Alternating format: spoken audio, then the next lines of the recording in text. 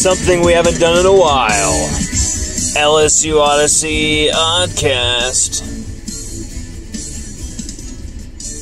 What's up, everybody? We are on the cusp. We are seriously on the cusp. I think the Joe Burrow Day, 9 days away from the season opening. I could be wrong on that, but I think it's 9, maybe 10, something like that.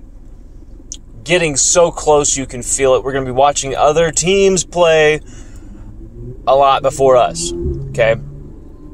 You're going to get quite a feel for how this college football season is going to go, and definitely check out the LSU 2022 Season Preview there on LSUODYSSEY.com. We just published it. Last Word on College Football even wanted that preview on their site as well, because the preview does a job of trying to get everything together, all the thoughts, all the possibilities, all the angles in one place. And there's far more information, far more pieces to it that, of course, the editing process removes with these bigger sites that you can only find on LSUODYSSEY.com, which makes this season preview very, very intriguing. We talk about the high stakes here, the big players. We talk about everything for Brian Kelly and LSU, and the fact that maybe LSU are unranked, not just because they had bad seasons, but maybe it's because they're kind of feared. I feel like there's some fear amongst LSU haters out there.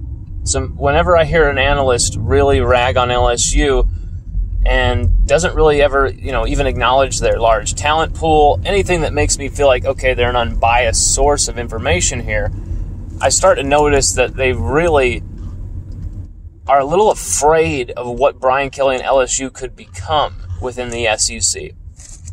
Of course, they're going to more challenge the fact that this is a man who hasn't coached in the SEC before. This is a man who has never coached outside the Midwest before.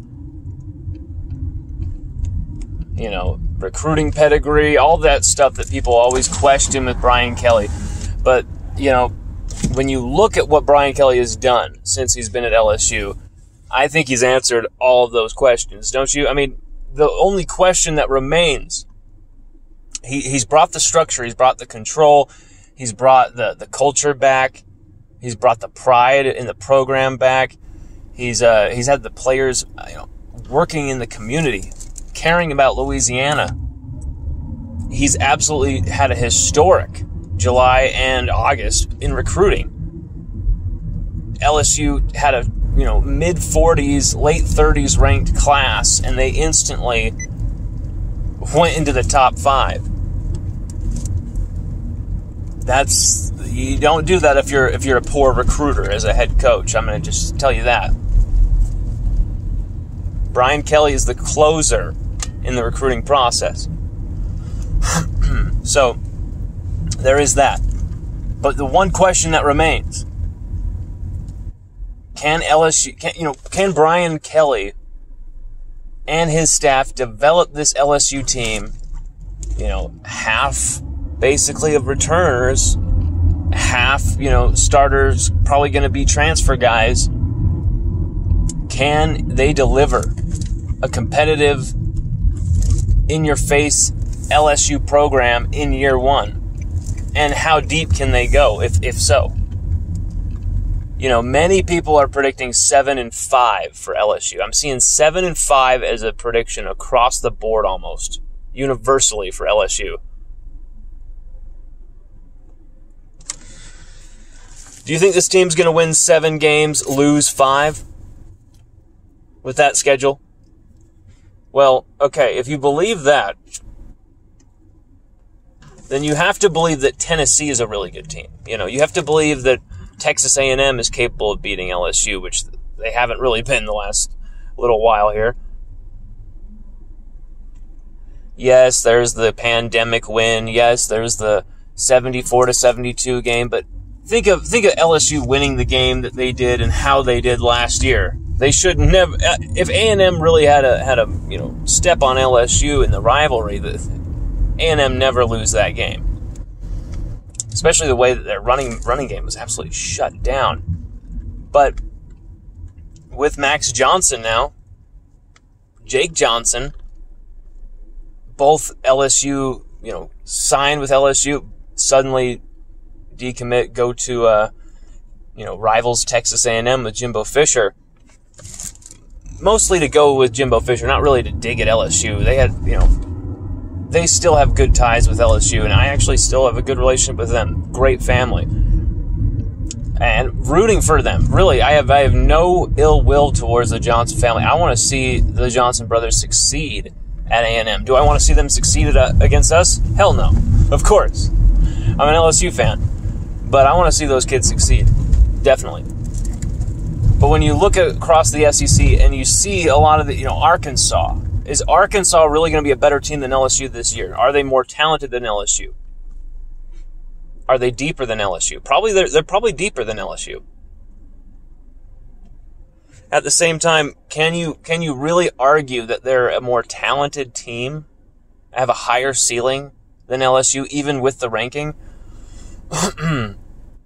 That, to me, I feel like LSU are being vastly underrated. This is not me being sunshine pumper homer. Just think about it, though.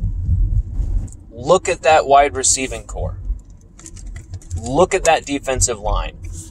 And you saw the post that I put up the other day on Twitter comparing LSU's returning numbers at receiver to Ohio State's returning numbers at receiver. How in God's name is Ohio State's receiving core considered to be the end-all, be-all of receiving rooms? Marvin Harrison Jr. had one game last year where he was big. One game. We had Malik Neighbors. Okay, so Jack Besh leading the team in receptions as a freshman. Like Jeray Jenkins as a veteran. And that's just besides Kayshon Boutte. And then we got Kyron Lacey. The names go on and on and on. Chris Hilton Jr., Brian Thomas Jr. Like, you can't even compare these receiving cores.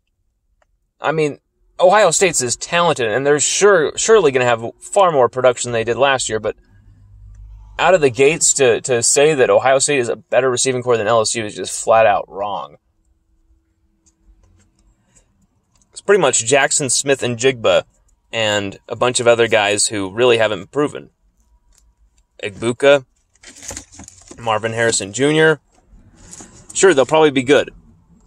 I'm just saying, like, out of the gates, really? You're going to underrate LSU like that?